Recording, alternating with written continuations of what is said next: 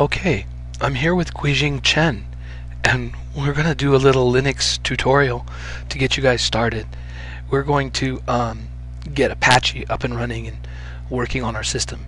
So, step one is to make sure that you have Apache installed on your system. Right, Gene? Yes, it is. Okay.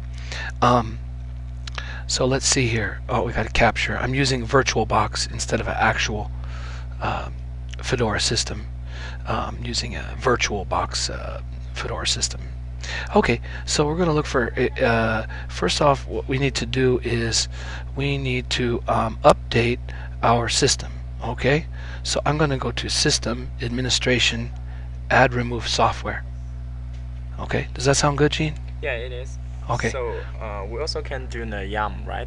Yum updating. Yes, we could have used yum and done this with a terminal, going to Applications, System Tools, and we could open up a terminal window instead. But I thought we'd just do this easy way, Add Remove Software, which is the graphical user version of the yum updater. Okay, so in here I'm going to type HTTPD for the HTTP daemon or daemon, which is essentially Apache. Alright, should we do a search? Okay, find. Let's see what we find.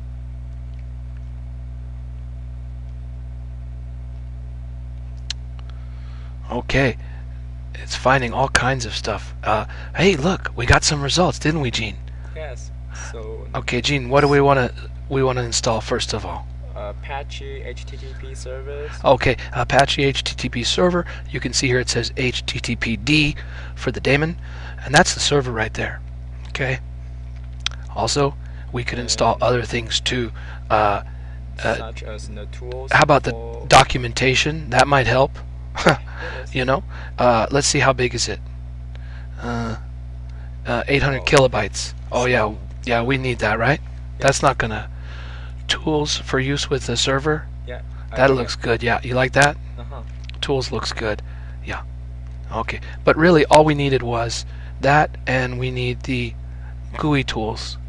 Let's see. Where is it? Where is it? Ah, there it is. Apache configuration tool. Look, it's automatically selected, right? Maybe that's because it's already installed. But actually, I'm not sure about that. Does that mean it's already installed when it's opened up like that?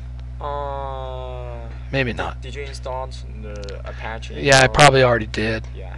You see, but because I remember last time when I did. No. Look. Okay. Now, see, when you put it here, you see, here, this one is automatically selected right now because I probably clicked on this tools one. Let's see if you turn off that. You go down here. Oh no, it's still selected. Yeah. Let's see if you turn off this. Maybe that one is still not selected. Oh, I don't want to do that right now. Okay. Oh, it's automatically selected. Okay. Okay. All right. So if you choose the Apache HTTP server, it will just auto choose. Somehow it was auto chosen, but maybe because I already had. Okay, that looks good. Okay. All right. Apply. Okay. Yep. So now it's going to download and install those packages, and then after it does that, let's see it.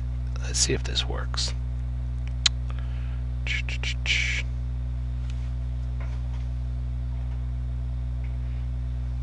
Okay, we'll come back and we'll put the rest into another tutorial.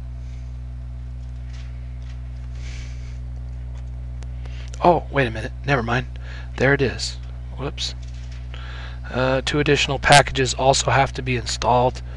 Okay. Okay, yeah, we can do it. It wants my root password. Okay.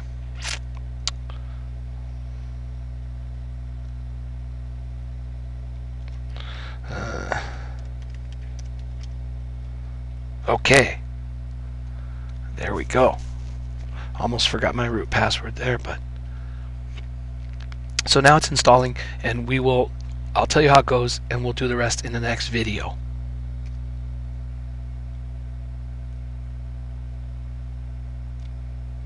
see when you put it here,